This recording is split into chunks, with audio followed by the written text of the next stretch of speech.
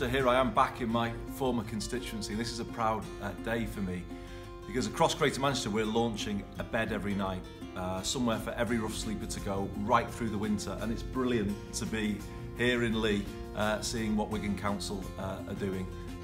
We are so grateful that we won the tender to provide the homeless services throughout Wigan and Leigh. We provide not only a bed for the night, we also make sure that everyone has a hot meal. We work with people from the moment that they come in to find out what it is that they need and most importantly what it is that they want to achieve. Hopefully in the near future we'll be opening another hub in Wigan. It's about getting emergency accommodation but then a whole programme of moving people forward and changing people's lives. That's the idea of this hub. That's the idea of the hub in Wigan. I'm just so grateful to everybody in the borough who's got behind this drive to make sure that here at least we give people a bed every night.